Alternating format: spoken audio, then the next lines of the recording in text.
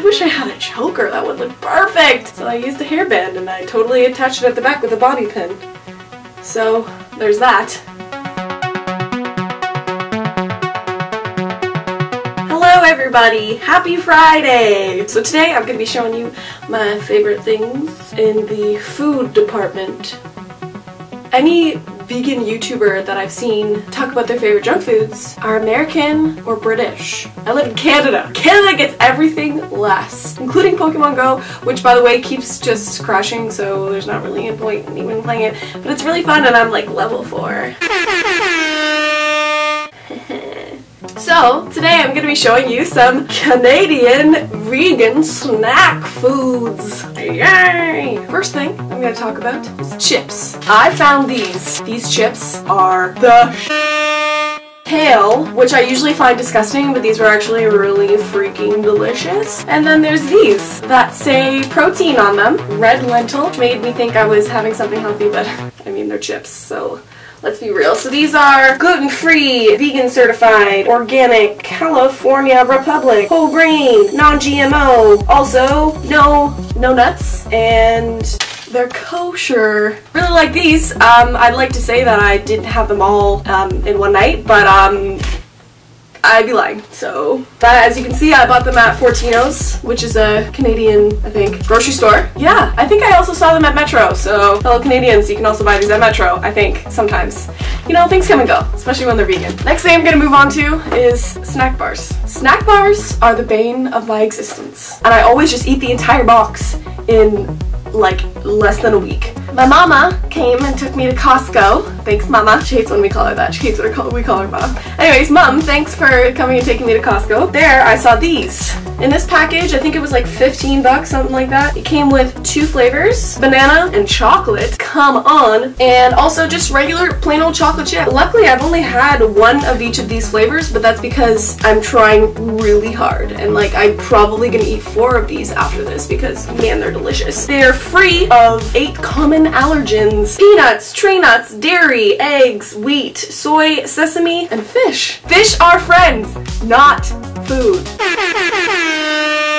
These are good. I'm kinda scared that I'm gonna eat all of them after I end this video. Let's try not to. I know I said that bars in general are the bane of my existence, but to be more specific, Cliff Bars. I cannot go a day without eating one of these if they are anywhere in my vicinity. I'm at summer school right now and there's like a little Union Market inside my school, and on my way to class I passed by it and they had Cliff Bars there. So I was paying $2.50 to get a Cliff Bar before class. Oh yeah, that was a waste of money. When my mom took me to Costco, we got these.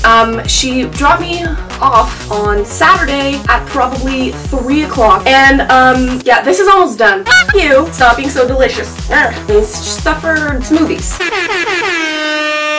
So pretty much it's kind of like dehydrated peanuts that have been turned into butter, but they're dehydrated. You have to put water in them to hydrate it. When you try your best. But the best part about it, where does it say? Well, it's 85% less fat calories than regular peanut butter.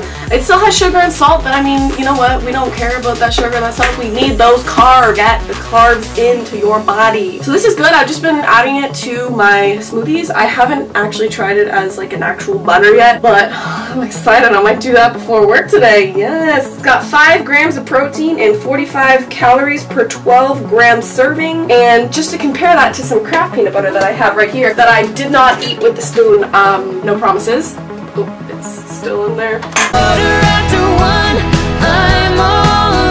It's got, per 1 tablespoon, which is 15 grams, it's got 90 calories. 45 in comparison to 90 is a big difference. So that's good. It's very good. Also, don't really pay attention to the falling pictures in my background. Yeah, it's been really hot here and they just keep falling off and I'm too lazy to put them back up. So, next thing I like to add into my smoothies is raw organic cacao powder. Cacao! Cacao! It's actually really good for high blood pressure, which I'm not even sure I have, but it's chocolate, so I'm gonna eat it.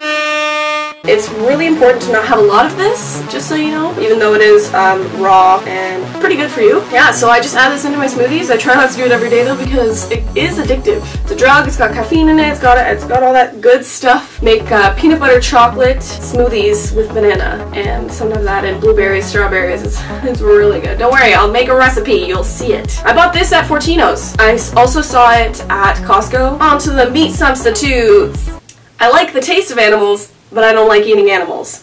So, meat substitutes. It's perfect. I saw this in the freezer and I died. Pretty much it's vegan meatloaf with gravy, which is the thing that I miss the most. So it says now vegan, which I guess it used to not be vegan, but props to you, Amy. You're moving up in the world. Yeah, this was really delicious. It's not very big. It kind of makes it seem like it's going to be like a full-blown like meal, but I had to have it with some other vegetables and stuff. But this is really good. So if you see this, definitely buy it and try it out. I also got this at Fortino's. I also saw it at Metro too, so you can totally get it there.